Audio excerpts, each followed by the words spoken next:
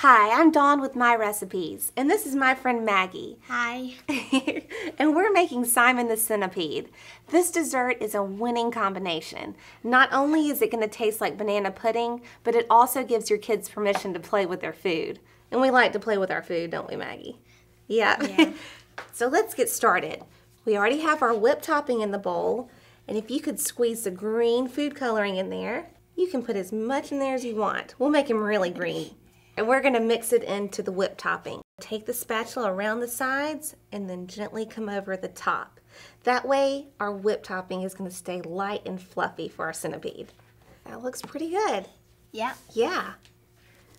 So now I think we're ready to get Simon put together.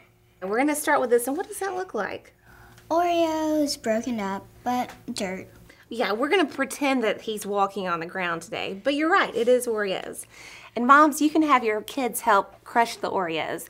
Just put them in a zip-top plastic bag, seal it up, and let them hit their hands on it. So now, you know what these are. Yes, Nilla. Nilla wafers. Take some of the topping, and put that right on there, and stick a slice of banana. Perfect. So the more wafers we put on there, the more Simon grew.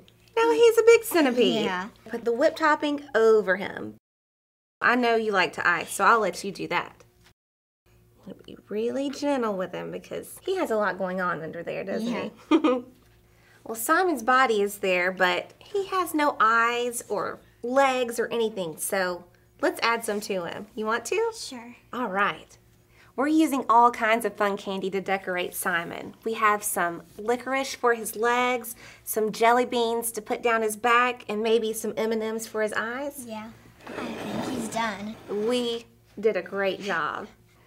For more recipes you can make with your kids, visit myrecipes.com.